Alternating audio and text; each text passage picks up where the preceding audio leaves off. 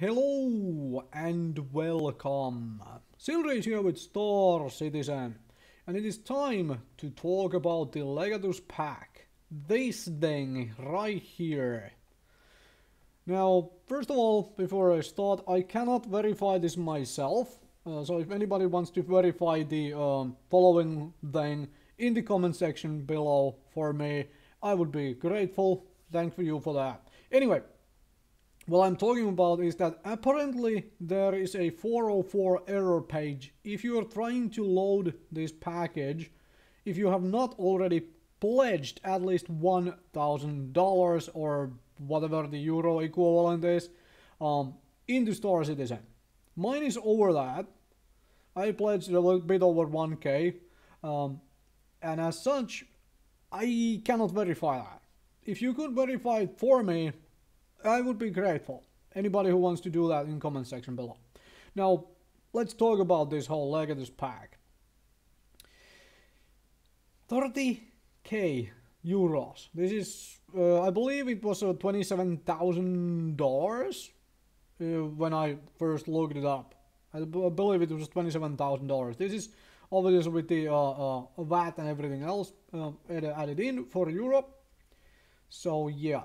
Squadron 42 is currently under development. It's currently available to download and play. Alright. So anyways. Anybody who watches my channel knows that I am honest with my opinions of things I like, things I dislike. I dislike this a lot.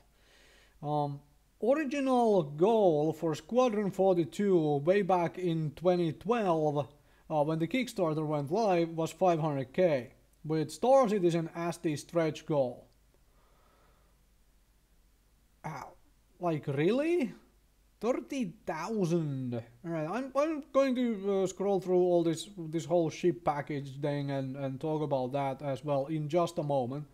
But in all honesty, this Kickstarter project has raised so many times over that 500k. They really shouldn't need to do this. At all. I am like, no, this should not be happening here. Alright, this is ridiculous. Okay. Anyway, let's talk about the ships in this, because it's over 100 vessels from every noteworthy manufacturer of note. Perfect collection. This is bullcrap. Perfect collection. This is bullcrap.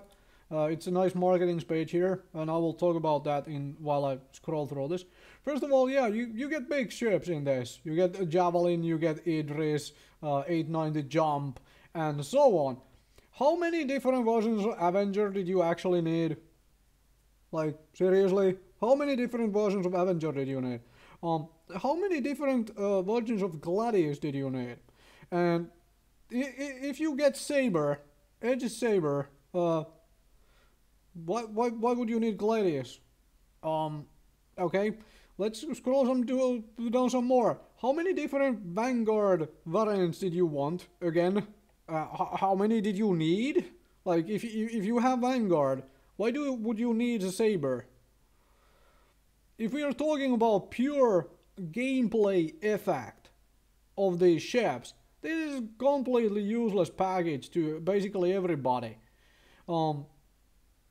How many different versions of Hornet did you want or need? Because you don't. If you buy this setup of 100 ships, you get so many different variants of the same ships that you're just not gonna fly once and whenever the game actually goes live. You're just not going to fly most of them. You're going to find that one variant of the Avenger which you actually enjoy, and you're going to fly that. Alright? You're not going to fly all of the damn things. There is so many problems with the fact that, like, if this package was much lower in price, so that it was a very good deal, and instead of having all the variants like this, what it allowed you to do is pick one of each, pick one variant from, for example, Avenger. So you could pick a Stalker, a Titan Renegade, or a Warlock. You could pick one of the Hornets. And you could pick one of the other things. You could pick one of the Mustangs. That would make more sense, suddenly. Because then you would have a useful pile of ships. Because you could go, okay, I want the racing ship in here, so I'll grab Mustang Gamma. And then I want my Cutlass to be some kind of a police ship. So I'll go and pick up Cutlass Blue. And then I want my Freelancer to be some kind of a transporting thing, so I'll grab the basic Freelancer. But now you get all the different Freelancers, and which one of these are you going to fly again? Like, why would you fly Freelancer MIS? Or Freelancer over Freelancer Max? Exactly why would you do that? This is silly. This is ridiculous. This is pointless. And unfortunately, anybody who, disagrees with me, you're welcome to disagree with me. That's what I want to say. Of course, if you want to throw money into this and you have the money to burn, go right ahead. I'm not stopping you. I'm just saying that this is not worth your money. As a package, this is not worth your money. You're much better off buying individual versions of the ships you actually want to fly. How many Auroras did you want again? I mean, grab an Aurora LN. Aurora CL, like one of those? You don't need all of these other ones. If you just, want a certain want an Aurora, you don't need all of the Auroras.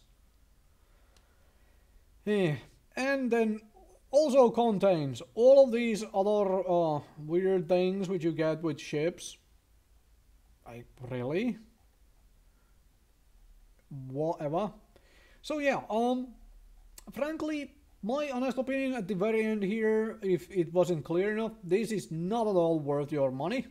Star Citizen has raised enough money that if they need the money they might maybe get from some people pledging in this mass package, then they have done even more horrible decision making with how they have spent their acquired money to develop this game, or I should say games, because Squadron 42 and Star Citizen are two different products, that frankly we're probably not seeing either of them eventually even.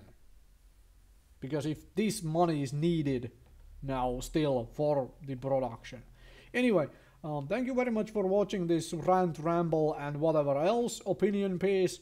My opinion, this is not worth your money at all. And if the fine folks at RSI, at Cloud Imperium Games and the awesome developers, nothing personally against you, this is just really bad idea.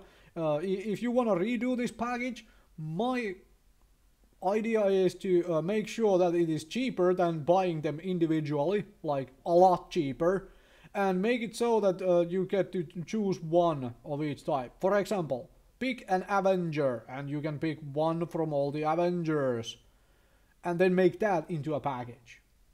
Anyway, thank you very much for watching.